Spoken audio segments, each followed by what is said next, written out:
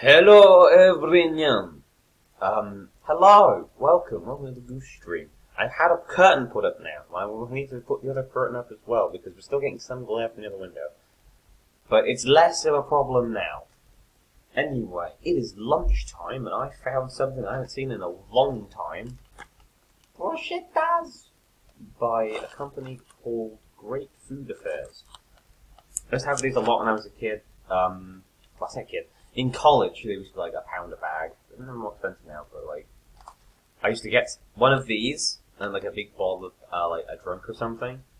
Before during the lunch break at college, and I just eat these and have a big drink in class.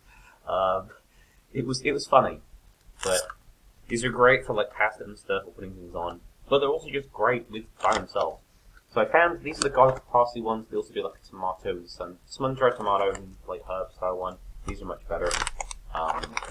Were cool. Let's see if they hold up. So they are just literally oiled, like olive oil crisp pressed. Let's see. In there like that. Well, like this. Pretty red boys. You know, you get a huge quantity of them. I guess 150 grams, which is not terrible. It's about the same as a big bag of crisps.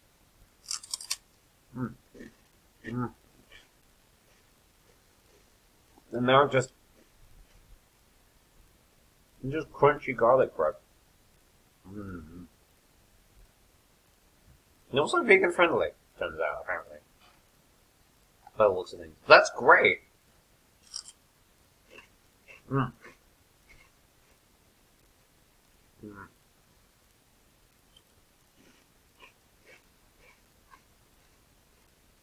I can confirm, just as good as they used to be. These are just garlic and parsley, but it's basic.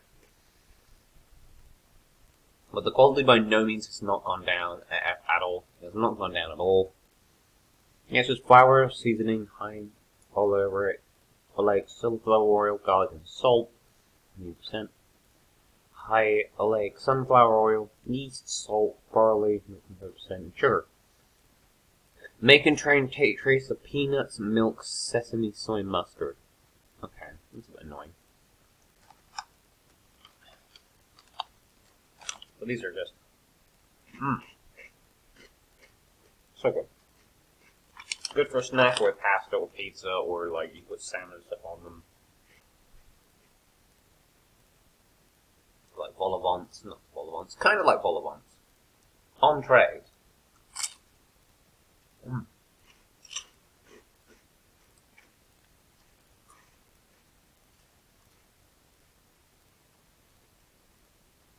The garlic's not too overpowering.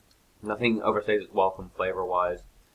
They're never not crunchy, unless I guess you buy them stale like an idiot.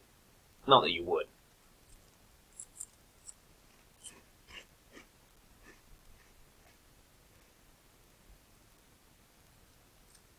Italian toast, basically. Kind of like French toast, but Italian.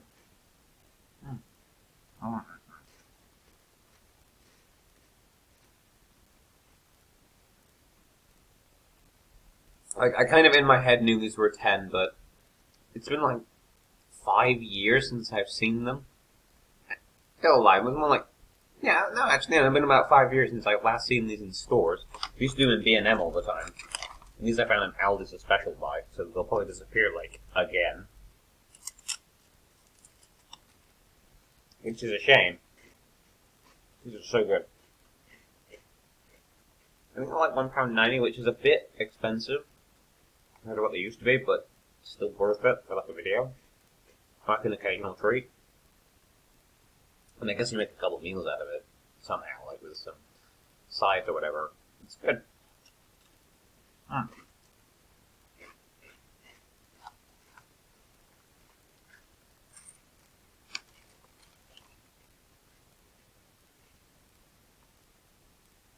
Definitely a 10 though.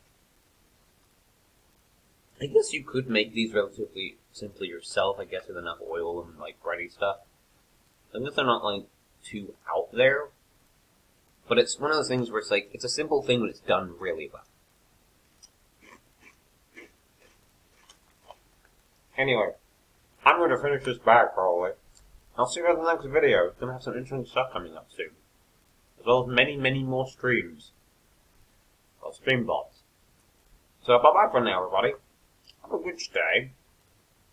Don't forget to let me know what you want to see me review in the future. And I'll be back soon.